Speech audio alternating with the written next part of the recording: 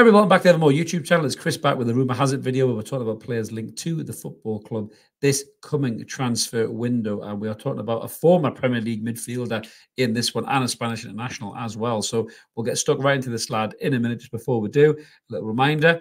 If you haven't already, smash subscribe. I'd love you to come and join us. We're so close to 7,000 subs. We can taste it. We can smell it. So why not get us there? Smash that button. If you haven't already, do that or recommend us to family and friends. If you have done it already, it'll help get us there. We are still quite young in terms of the whole world of YouTube, podcasting and everything else, but we're so privileged and happy to be so close to this massive milestone. But you can help get us over that line. It'll be absolutely brilliant. It's all free content and evermore. If you want to jump on, listen to obviously Newcastle United stuff in the main, but the odd rant as well about other stuff that I often do when things flick my switch. Smash that button, come and join us. If you want to be a member, there's an option down there too for you. Click whichever one suits you best. So who am I talking about today? Well, I'm talking about a former Premier League midfielder, and he obviously played for some of the biggest clubs in world football, in all fairness, and he has been linked to Newcastle United. So we're going to get stuck right into this lad right now. Who am I talking about? It's this lad here, and that is Dani Ceballos, who was playing for Arsenal once upon a time, as you can see there, 2019 to 2021. A good player, very good player. Obviously Real Madrid player. He was on loan, I believe it was. As you can see, he signed for Real Madrid in 2017. He's been off on a loan spell at Arsenal, and in that time in the Premier League, in 77 appearances, he got 2 goals and 5 assists. Obviously, for Real Madrid, you can see he's had 138 appearances, 7 goals and 11 assists. So he's one of them players that Real Madrid sign. You know, he signed him from obviously a Real Betis there, where he had 105 appearances, 7 goals and 7 assists. They do that quite a lot, Real Madrid. They sign the best of the rest in terms of, you know, Sociedad, Betis, Valencia. These kind of players, Tenerife, Getafe, all these other teams that have a gem that comes up through the ranks. They'll go, oh, we'll have a bit of him, Nick, and then they take him. That's just what the big clubs do in different countries. You know, happens in Scotland as well, Rangers and Celtic. So Dani Ceballos obviously went to Real Madrid, didn't really quite work out from way too many stars in the sky, so to speak. But the lad is a decent footballer. There's no doubt about that whatsoever. We're going to look at his stats here and kind of key detail. As you can see, there's a lot of greens, a hell of a lot of greens in there. In his pass completion, he's up in the 95. His passes, sorry, he's in the 95 percentile. His pass completion is 89th percentile. Progressive passing, 97th percentile. Key passing, 78. Shot creation chances in the high 90s. Goal creation chances in the 90s. Assists, 99th percentile, which is fantastic. His XA is up in the 90s. Shots are in the 60s. Shots on targets up in the 90s. In terms of his tackling, he's not really a tough tackling midfielder, but he does get himself about, blocks and interceptions there. He's not got bad stats for a midfielder. In terms of where he's plied his trade, really in terms of a positional sense. So he's more of a centre midfielder, attacking midfielder. He can play on the right side of a midfield as well. And that puts me in the mind of 27 years old.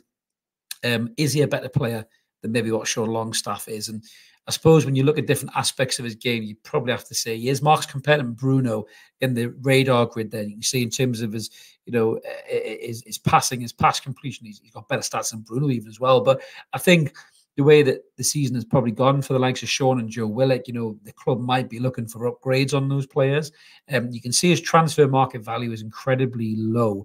His contract expires in 2027. I don't think Real Madrid will sell him for 6 million, but you might get him for maybe 10, 11, 12. So you're not going to be breaking the bank for this player. And what would he bring to Newcastle United? He's a player, he's very good on the ball. He's got great close control touch, doesn't panic. He's very calm in the moment. He can find, lovely through passes kind of through the eye of the needle. He gets himself into the box. He's not panicking when he's in there and stuff like that. He's played alongside some fantastic players, in terms of Vinicius and guys like that, and set up assists for them. So the lad can play. There's no doubt about it at all. And like I say, he probably would just give you a little bit more experience, certainly European football and in maybe bigger games, than maybe the likes of Sean and Joe Willock at the minute, who aren't really stepping up and doing anything like that at all. Atletico Madrid are also linked to him as well. But I think the rumour goes, just looking at the story here, the rumour goes that Newcastle have been keeping tabs on him for some time. Now, whether that was a Dan Ashworth target or whether it was a Steve Nixon target, I'm not too sure. But again, we don't know what's going to happen with Bruno come the end of the season either. We've got Tonali to come back into this squad. So there's a real good chance that maybe Ceballos could be a really achievable target. You sell maybe the likes of Joe Willock, you said the likes of Sean Longstaff, you get money in for those players, and maybe this lad can give you something better. I think Joe Willock has maybe a bit more to offer currently than what Sean's offering. That's not me saying get rid of Sean Longstaff. It's just facts. You know, we've got Elliot Anderson, we've got Louis Miley, who have really kicked into the gear through the ranks. You know, Louis Miley's looked sensational in his breakthrough season. Anderson's come back from this injury looking hungrier than ever. You know, we've got the issue with Joe Linton's contract and obviously Bruno's future as well. So going after a 27-year-old, 13-cap Spanish international who's playing for Real Madrid, you can get for under maybe 15 million quid is probably good business by the club. So let us know what you guys think in the comments below. What you think about Ceballos? Do you think he's a decent target? Would you have him? Or do you think, no, we should be looking for better players, or maybe just put more trust in the youth, the likes of Miley, Anderson and Joe White next season?